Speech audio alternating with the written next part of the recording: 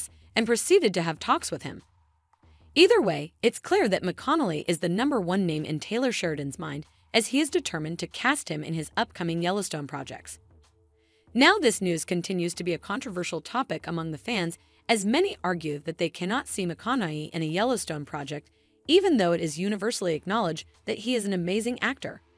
However, I'd argue otherwise and claim that McConaughey. For the complete video and details, please click on the link in the description box or select the video displaying here on my screen.